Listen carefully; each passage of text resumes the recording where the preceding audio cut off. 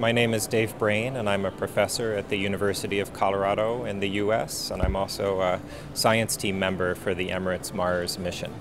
And I'm really excited to be here at the forum. First of all, this is my first time in the United Arab Emirates, and I'm excited to see all of my friends here who I've made over the past year, and also come see the community and the space agency and the international space community interact in this forum that's been going on for several years. This year is especially exciting for me because I'm now involved in the Emirates Mars mission, and I'm extremely excited to see how that science is developing and all of the great things that we'll be learning about Mars, the questions that we'll be answering that we haven't had answers to before. And this is one of the first opportunities to present that science to the community at large and to explain why those of us who are working on the mission are just so excited to have this mission, to finally be able to gather these data about Mars that we've wanted for so long.